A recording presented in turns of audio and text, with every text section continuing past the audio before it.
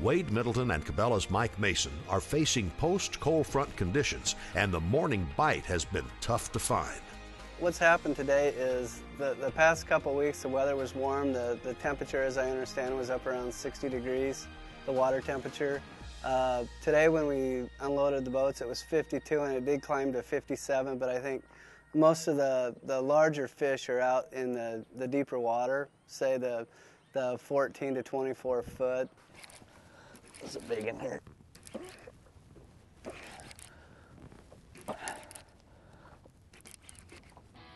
This is a big one. Come up here.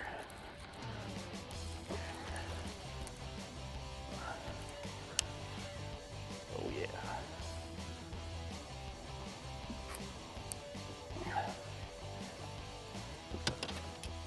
There's a good one. Very nice. Yeah. Very nice. Is that, what would that weigh? Yeah, he'll probably go about 7, 8 7, 8 pounds yeah, right there. Very nice. Yeah.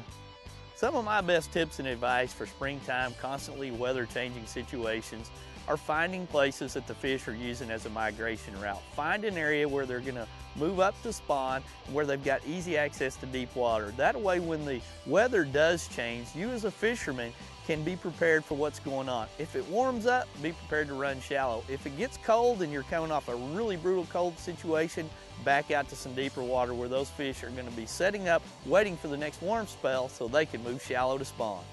When water temperatures fall,